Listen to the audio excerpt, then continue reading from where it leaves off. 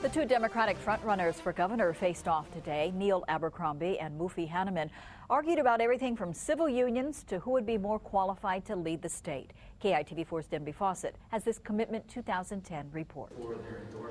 At today's gathering of newspaper and magazine professionals, Hannemann stressed he has the executive experience to be governor.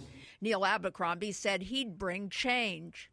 People want change. They don't want the status quo. They don't want status quo politics. They don't want the old guard leadership. They want a new vision and a new way and a new day for Hawaii. Hannemann says Abercombie has been in the public limelight for 4 decades. So you have to ask yourself the question, if he's been in Congress for 20 years, been in the public spotlight for 40 years, is he very credible about talking about change?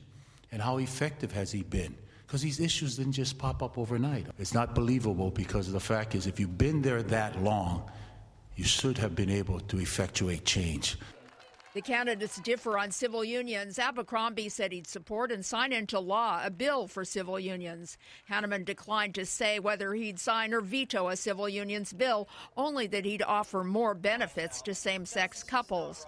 On tourism, Abercombie said it's most important to improve infrastructure and sustainability to encourage tourism. The Hawaii State Plan calls for an operation with regard to tourism that involves sustainability.